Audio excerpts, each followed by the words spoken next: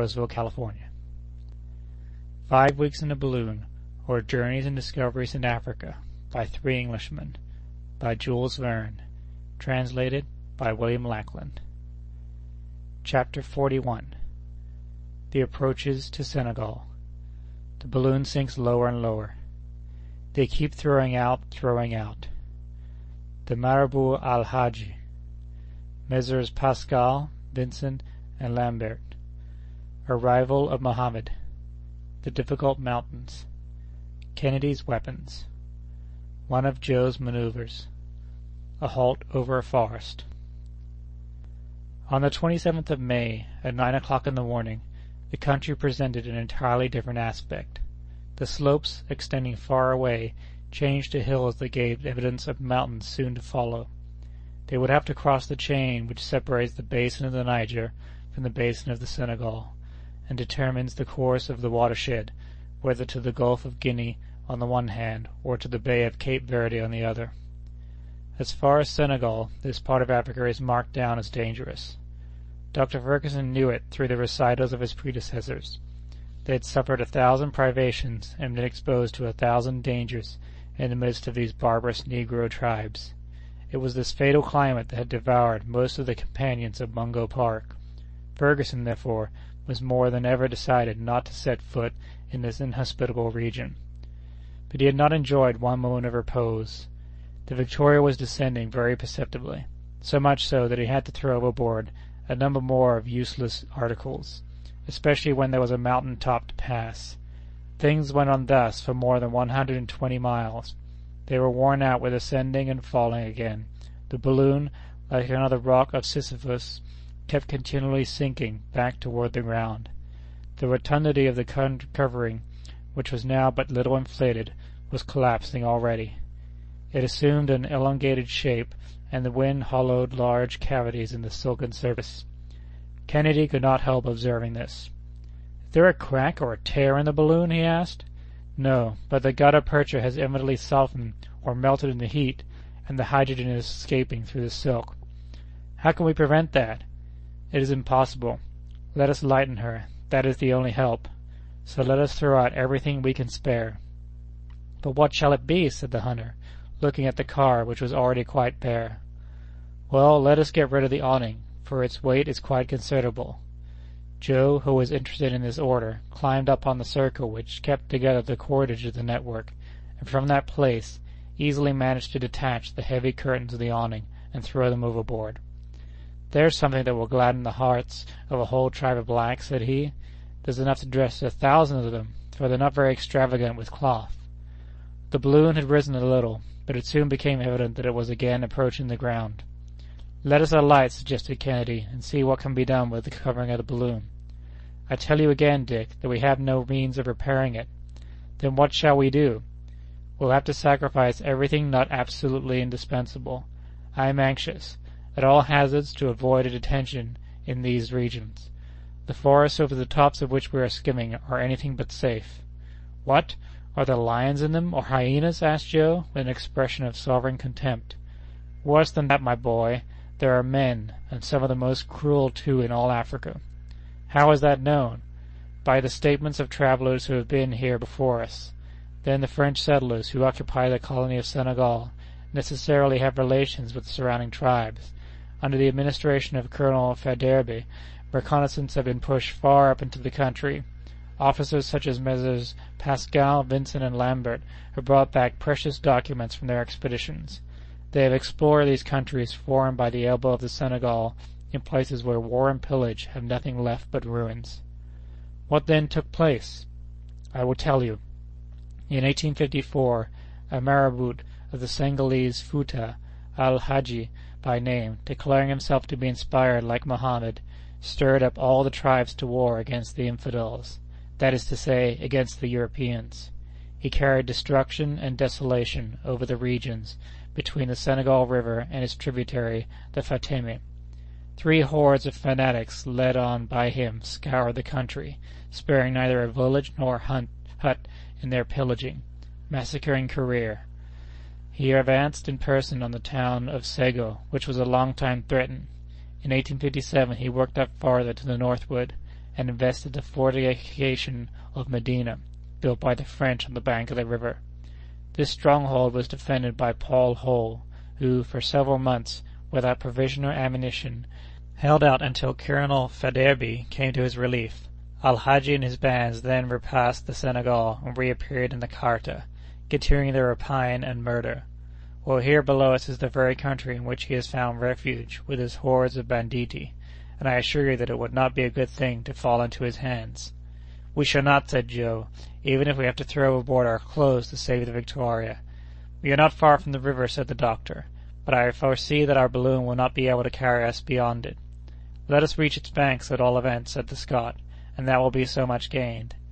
That is what we are trying to do, rejoined Ferguson. Only that one thing makes me feel anxious. What is that? We shall have mountains to pass, and that will be difficult to do, since I cannot augment the ascensional force of the balloon, even with the greatest possible heat that I can produce. Well, wait a bit, said Kennedy, and we shall see. The poor Victoria, sighed Joe. I had got fond of her as a sailor does of his ship, and I'll not give her up so easily. She may not be what she was at the start, granted, but we shouldn't say a word against her. She has done us good service, and it would break my heart to desert her. Be at your ease, Joe. If we leave her, it will be in spite of ourselves. She'll serve us until she's completely worn out, and I ask of her only 24 hours more. Ah, she's getting used up. She grows thinner and thinner, said Joe dolefully while he eyed her. Poor balloon. Unless I am deceived, said Kennedy, there on the horizon are the mountains of which you were speaking, Doctor. Yes, there they are indeed, exclaimed the doctor, after having examined them through his spyglass, and they look very high. We shall have some trouble in crossing them. Can we not avoid them? I am afraid not, Dick. See what an immense space they occupy, nearly one-half of the horizon. They even seem to shut us in, added Joe. They are gaining on both our right and our left. We must then pass over them. These obstacles, which threaten such imminent peril, seemed to approach with extreme rapidity, or to speak more accurately, the wind, which was very fresh, was hurrying the balloon toward the sharp peaks. So rise it must, or be dashed to pieces. Let us empty our tank of water, said the doctor, and keep only enough for one day. There it goes, shouted Joe. Does the balloon rise at all? Asked Kennedy. A little, some 50 feet, replied the doctor, who kept his eyes fixed on the barometer. But that is not enough. In truth, the lofty peaks were starting up so swiftly before the travelers that they seemed to be rushing down upon them. The balloon was far from rising above them. She lacked an elevation of more than 500 feet more. The stock of water for the cylinder was also thrown overboard, and only a few pints were retained, but still all that was not enough. We must pass them, though, urged the doctor. Let us throw out the tanks. We've emptied them, said Kennedy. Over with them! There they go, panted Joe, but it's hard to see ourselves dropping off this way by piecemeal. Now, for your part, Joe, make no attempts to sacrifice yourself as you did the other day. Whatever happens, swear to me that you will not leave us. Have no fears, my master, we shall not be separated. The Victoria had ascended some 120 feet, but the crest of the mountain still towered above her. It was an almost perpendicular ridge that ended in a regular wall rising abruptly in a straight line. It still rose more than 200 feet over the aeronauts. In 10 minutes, said the doctor to himself, our car will be dashed against those rocks unless we succeed in passing them. Well, doctor, queried Joe. Keep nothing but our pemmican, and throw out all the heavy meat. Thereupon the balloon was again lightened by some 50 pounds, and it rose very perceptibly. But that was of little consequence, unless it got above the line of the mountain tops. The situation was terrifying. The Victoria was rushing on with great rapidity. They could feel that she would be dashed to pieces, that the shock would be fearful. The doctor glanced around him in the car. It was nearly empty. It needs be, Dick. Hold yourself in readiness to throw over your firearms. Sacrifice my firearms? Repeated the sportsman with intense feeling. My friend, I ask it. It will be absolutely necessary. Samuel, doctor! Your guns and your stock of powder and ball might cost us our lives. We are close to it, cried Joe. 60 feet. The mountain still overtopped the balloon by 60 feet. Joe took the blankets and other coverings and tossed them out.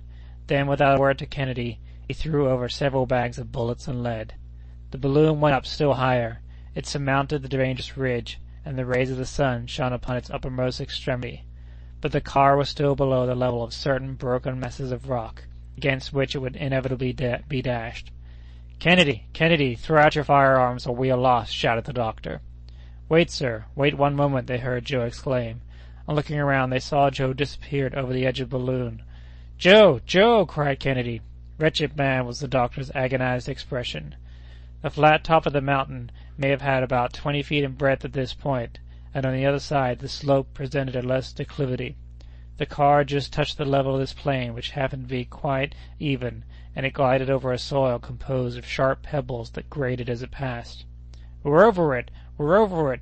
We're clear!" cried an exulting voice that made Ferguson's heart leap to his throat. The daring fellow was there, grasping the lower rim of the car and running afoot over the top of the mountain, thus lightening the balloon of his whole weight. He had to hold on with all his strength, too, for it was likely to escape his grasp at any moment. When he had reached the opposite declivity and the abyss was before him, Joe, by a vigorous effort, hoisted himself from the ground, and clambering up by the cordage, rejoined his friends. "That was all," he coolly ejaculated. "My brave Joe, my friend," said the doctor with deep emotion. "Oh, what I did," laughed the other, "was not for you. It was to save Mr. Kennedy's rifle. I owed him that good turn for the affair with the Arab. I like to pay my debts, and now we are even," added he, handing to the sportsman his favorite weapon. "I'd feel very badly to see you deprived of it." Kennedy heartily shook the brave fellow's hand without being able to utter a word. The Victoria had nothing to do now but to descend. That was easy enough, so that she was soon at a height of only 200 feet from the ground, and was then in equilibrium. The surface seemed very much broken, as though by a convulsion of nature. It presented numerous inequalities, which would have been very difficult to avoid during the night with a balloon that could no longer be controlled. Evening was coming on rapidly, and notwithstanding his repugnance, the doctor had to make up his mind to halt until morning. "We now look for a favorable stopping place," said he. "Ah," replied Kennedy, "you have made up your mind, then, at last?" "Yes, I have for a long time been thinking over a plan which we'll try to put into execution. It is only 6 o'clock in the evening, and we shall have time enough. Throw out your anchors, Joe." Joe immediately obeyed, and the 2 anchors dangled below the balloon. "I see large forests ahead of us," said the doctor. "We are going to sweep along their tops, and we shall grapple to some tree, for nothing would make me think of passing the night below on the ground." "But can we not descend?" asked Kennedy. "To what purpose? I repeat that it would be dangerous for us to separate, and besides, I claim your help for a difficult piece of work." The Victoria, which was skimming along the tops of immense forests, soon came to a sharp halt. Her anchors had caught, and the wind falling at dusk came on. She remained motionlessly suspended above a vast field of verdure, formed by the tops of a forest of sycamores. End of Chapter 41 of 5 Weeks in a Balloon. Recording by Alex C. Talander, Roseville, California.